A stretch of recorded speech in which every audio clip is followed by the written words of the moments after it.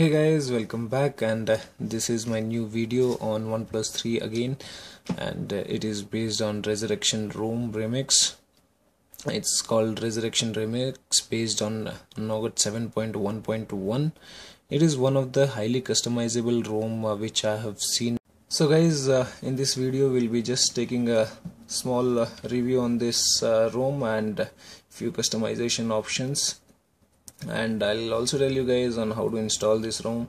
To install this ROM, you should have an latest TWRP recovery installed on your device. Once it is installed, download the files given in the description below. Once all these files are downloaded, just enter the device into recovery mode.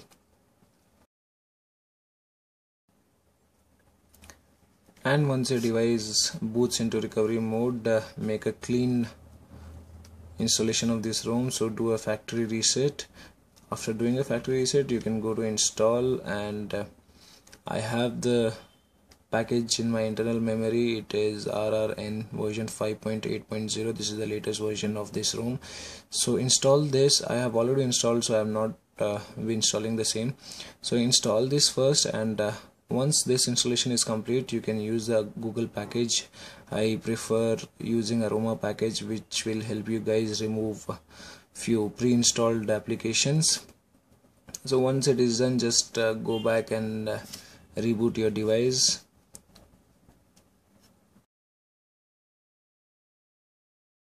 So once your device boots up again, so after that just do the initial setup and you are all set to use this ROM. So now let's talk something about customization options in this ROM. If you go to settings, you can find one option under personalization. So go to this, and you have many options over here to customize your device. In status bar options, you have clock customization, brand logo,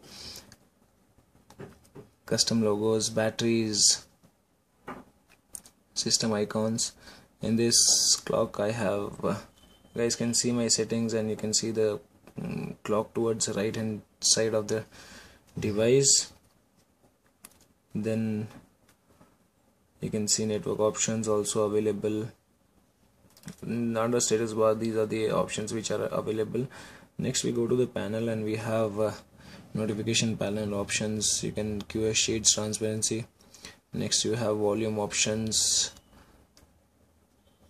Next, if you go to recent section, you have general UI customization, clear all, recent styles, hidden apps, omni switch. Then quick settings, you have quick animations.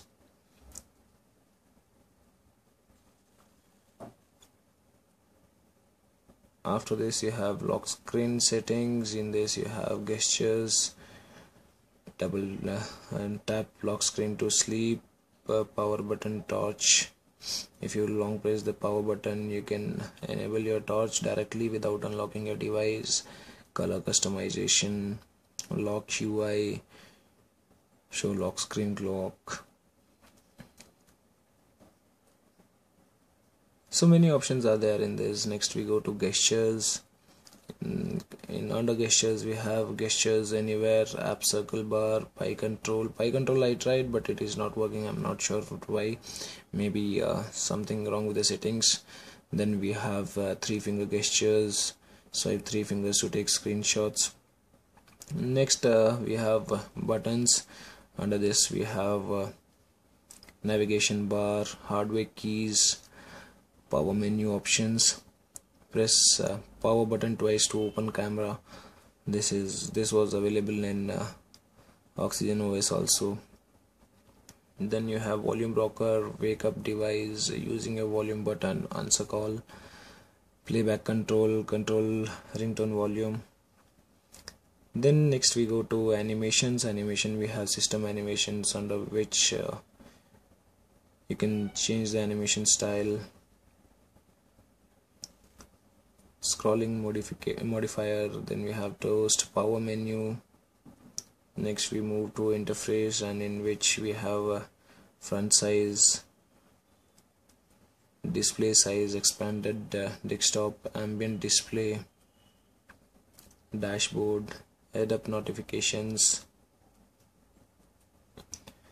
After this we go to miscellaneous, and in this we have clock and widget settings, update, system app, fingerprint authentication, vibrator,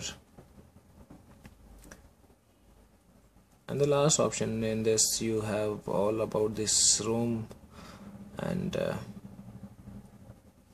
these are the customization options available in this ROM, guys.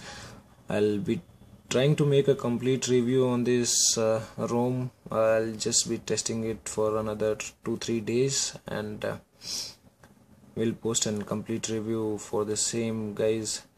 That's all for today. Thanks for watching my video.